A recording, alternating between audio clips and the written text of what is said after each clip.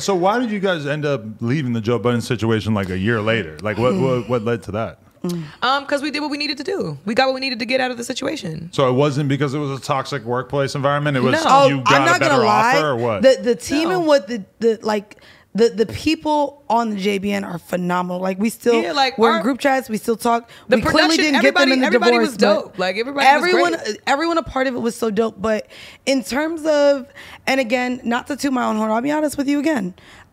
In working and having conversations with Charlemagne, with Joe, with the 85 South team and their network, seeing what you built over here with your own network, with Andrew Schultz, I feel as though what there was to be offered wasn't enough for where we were. And to be fair with what you talked about Joe and why he's been able to really, really, really catapult in the spaces because of the 20 years he had. Right. However, what works for Joe does not work for two women newly into this space, and Joe doesn't like advertising dollars. And the way in which we look at CPMs and ad space and all those things, Joe's model doesn't work for maybe the newcomer. Joe's model doesn't work for someone who maybe doesn't have a built-in audience. And we're not the Love and Hip Hop audience. We're not the R&B songstress. This is not a show that talks about sex. So our built-in audience is... I mean, we talk about all of it, if we're being honest. We do, but it wasn't to the space to where it's like, okay, so we're just gonna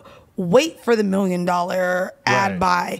No, and so in terms of all of us going in as partners, it didn't seem to work overall as a partnership. And to be honest, the fact that we were able to leave with everything that we built. That's why it's such a shiesty ass lick right there. Ooh, you gotta respect it. Don't do shiesty. It's shiesty. Don't do shiesty. Don't do shiesty. Don't do shiesty. Because I know that was what it looks like. Look, Adam is ready. Adam is ready. Mandy, let him talk. Adam is ready. Let him talk. Talk your shiesty shit. I'm just gonna say, if there's anybody out there, take notes from these two ladies because it's shiesty season. They pull up to a YouTube channel that has a big audience.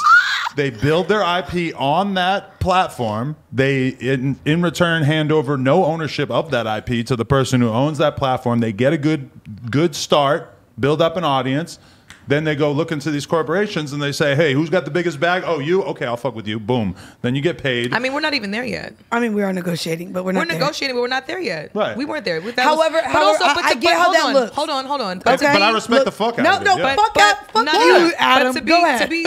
To be very clear, part of the vision initially and everything that Joe fucking preaches is ownership. Exactly. That's what he's always preached. He used his own game. I turned it right back on him. Which for us, not even turned it back on him. We didn't. We didn't turn it back on him. He honored. He did right by what we said we were set out to do, which was the initial idea. Because again, Mandii and I, even though I'm new to the podcast space, I'm not a nobody that you just picked up off the street. Right. So she came with her own following. So I came with mine. So we're able. We know what the growth potential is for us on our own.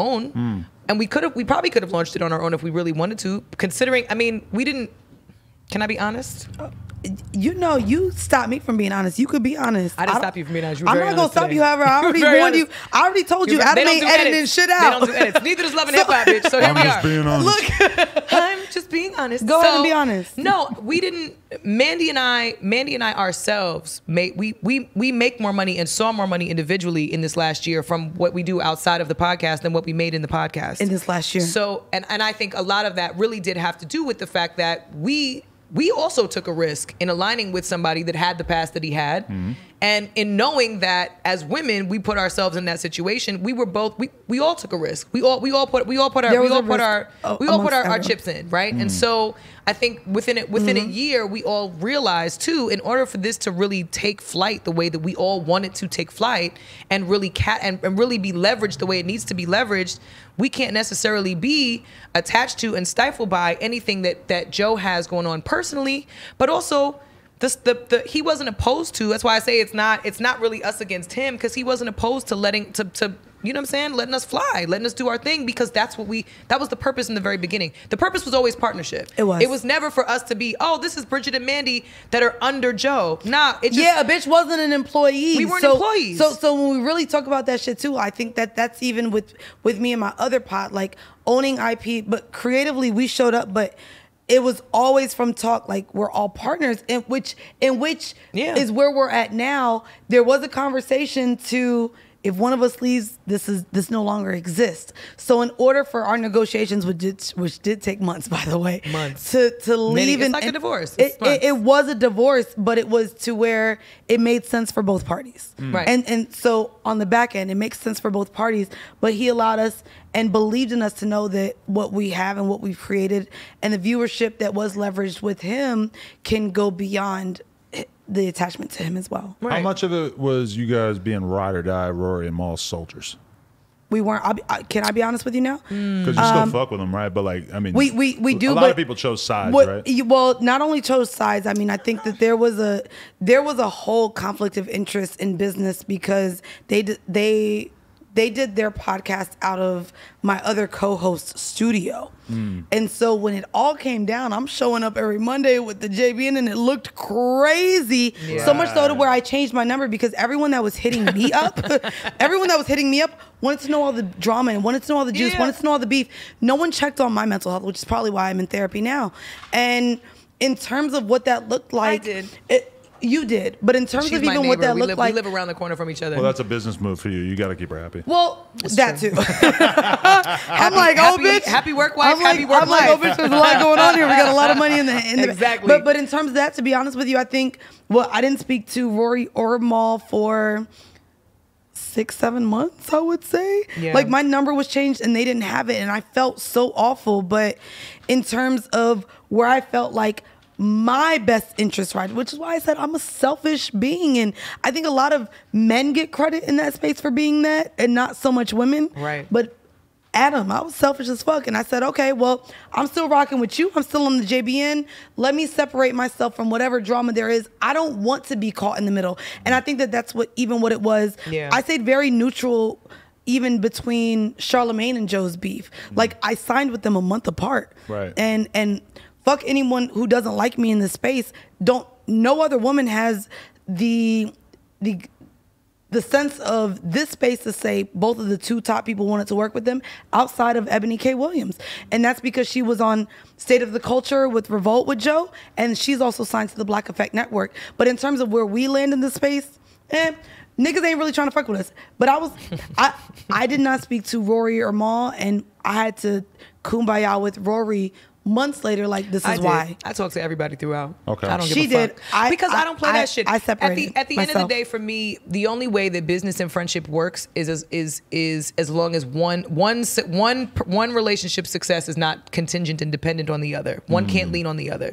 Like Mandii and I can be friends and be in business because I know I'm going to be successful with or without Mandii. Mandii knows she can be successful with or without me. So we're able to be friends because if the business dissolves, we can still be friends. My life and my livelihood is not attached to anything she got going on and vice versa. Yep. So that's where the mutual respect exists and lies. So I operate with everybody else that way. I'm not picking sides because I don't have no dog in the fight.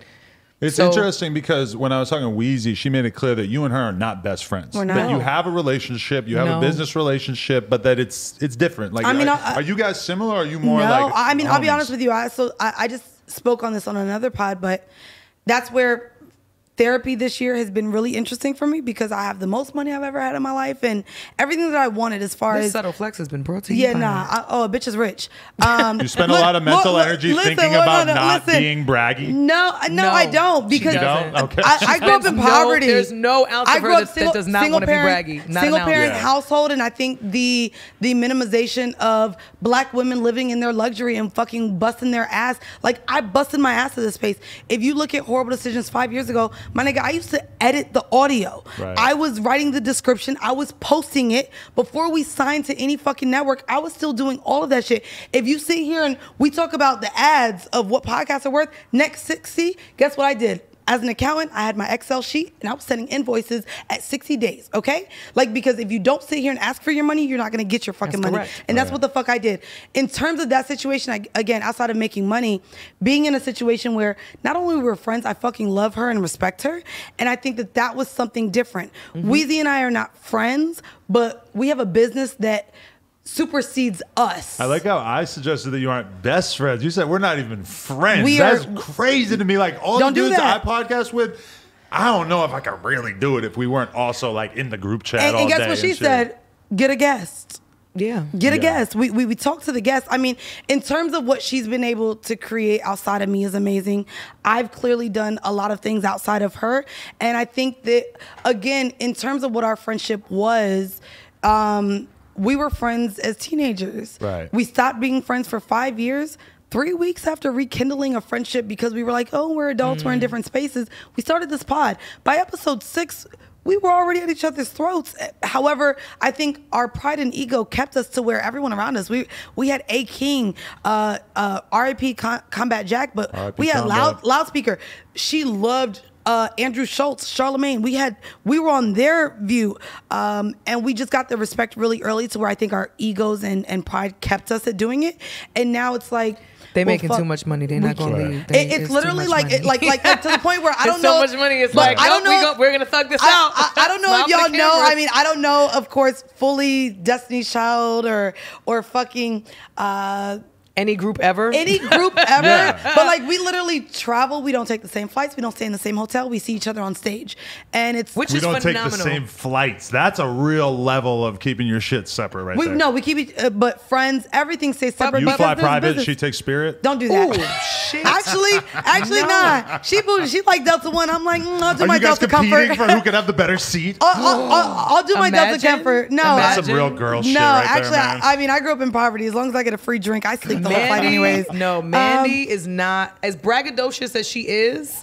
Mandii is cheap. Yeah. Mandii and I will both be like, well, bitch, we just got 13,000 from this. You want to do? No, we can coach. We just gonna fly and coach. It's okay. I'll be like, girl, we need to keep that in the business account. I'm very big on that, but in terms of what we have now, no, it's completely different. Right. Yeah. Which I love, but I'm also acknowledging my growth to where I don't have to talk about, I sucked this nigga dick and ate his ass and I love booty hole. Like, I can talk to her. I can talk to her about... Not the sound effects. I can talk to her. That's gross. Jesus. All right. I'm sorry. ASMR. I can talk to her about my journey in therapy. I can talk to her about leaving my corporate job and taking this on full time. I can talk about a relationship where me and my partner are figuring things out as my first relationship in my life. Like, there's a lot of things that I'm able to do with someone that I love and care about, but also someone that receives me for who I am on a platform where every fucking week I'm vulnerable. Right. And it's a little harder with someone that you don't see outside of work. Right. Like, look at it as a coworker. Like, if you are going to your job, you probably work and see some of your coworkers more than you see your family members. However, even if you don't like that person, guess what? You gotta show up and be like, how was your weekend? Not that you give a fuck about their weekend, but hey, how's life? How's your partner? How's your weekend going? And I think that we did not have been able to do that so well, in the sense of... You've mastered it. We also know that the brand and the things that we bring are beyond our ability to not really be friends. But like, when we go on live tours and we meet our fans and they're like, oh my God, you changed my life and you changed my sex life, and because of you, we just had in DC someone say they didn't commit suicide because they wanted to come to our live show. Wow. And so to feel as though that we reach people in that way, it's bigger than y'all. It's bigger than us at this point.